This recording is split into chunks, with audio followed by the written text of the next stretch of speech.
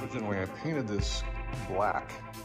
It was gray. I painted it all black, like a gloss black. It's been that way for about a year and a half, and then I decided I wanted to do something a little different. So what happened, and this is mostly by accident, was I started painting the top camouflage so that when you're looking down on it, you can't see it that well, and when you're looking up, it's light blue.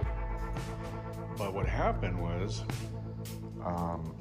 I started sanding it down, and it came out kind of like this, and I thought, oh, this is cool. And then my son suggested we put rust on it, made it look like a starship, Star Trooper that's been sitting around and rusting up and everything. And I said, okay, so like the more you look at it, the more it looks like it's rusting. So that's pretty awesome. And now it looks like it belongs in a swamp. And then I sanded the camera cover to make it look like it was like dingy. Everything still works. All the sensors are untouched. So it still has nice clear access for all the sensors and the lights.